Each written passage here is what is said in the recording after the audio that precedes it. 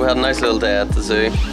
Now we're just chilling out, making the most of this little sun that we get on this island.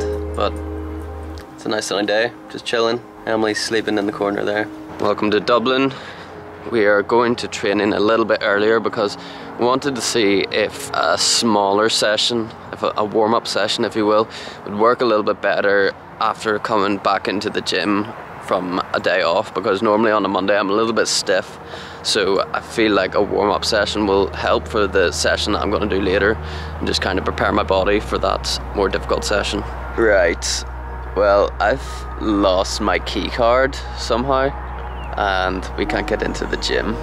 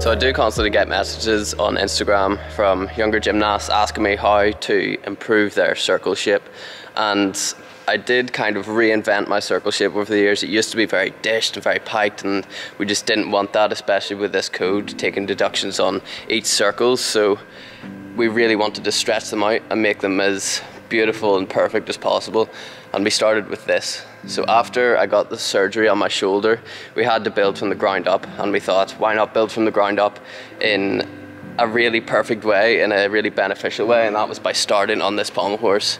You know, it started with just individual circles, but just making sure that they were perfect, so that when we did build them up onto 10 circles, 50 circles, and then moving up onto the bigger horse, and in the proper skills we maintained that circle shape, and it still is part of my training and main focus, to focus on that circle shape to be perfect and make it as perfect as possible. So I do suggest that you guys do the same.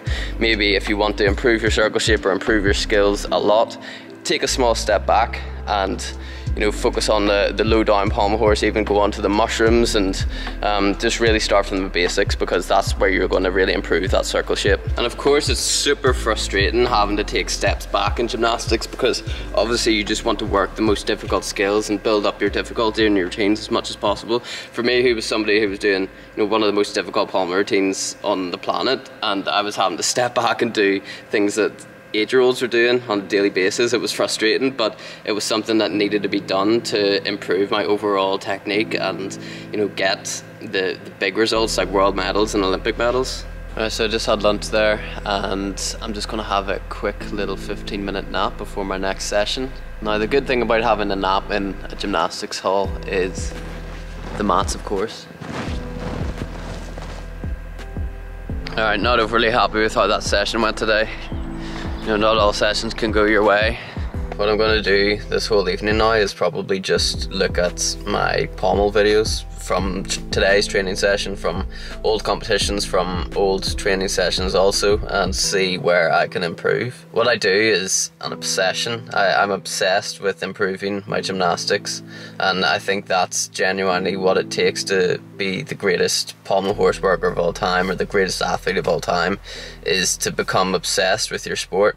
I don't think any great in their profession or in their sports, you know, like the Muhammad Ali's, I don't think they weren't obsessed with what they did, because I think genuinely, it's a necessity to be obsessed with what you do. If you want to be one of the greatest who have ever done it, which is my goal, you need to be thinking about this even when you leave the gym, just like I'm doing now. I'm reflecting on this video.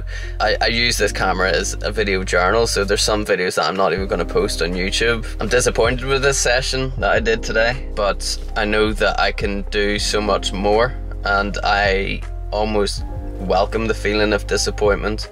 Even after competitions don't go my way, I welcome the feeling of disappointment, because it shows me how much I want it. It shows me how much I want to win in this sport, and how much I want to be deemed the greatest of all time to swung around a pommel horse. So when I do feel that disappointment, I embrace it, but I don't use it to hold me back in any way. I use it to push me from behind, and I think that's a very powerful thing that a lot of people should be able to do. Because if you don't feel disappointment at all, then why are you doing it? If you're not disappointed with failing to achieve your goals, then I guess they aren't very important goals to you. So for me, when I fail to achieve any of my goals, I feel that disappointment, but use it to push me and use it to motivate me in every way I can. So that's exactly what I'm going to do with this session. I'm going to go home and just spend the whole evening analysing and taking that into tomorrow's session. Just about to sit down and have my dinner now, and thought I'd wrap up the video. I hope you enjoyed it. I hope you were able to take at least one little thing from this video. Maybe you learned something, maybe you took some inspiration from it, but I hope you were able to enjoy it most of all. So I will catch you guys in the next one.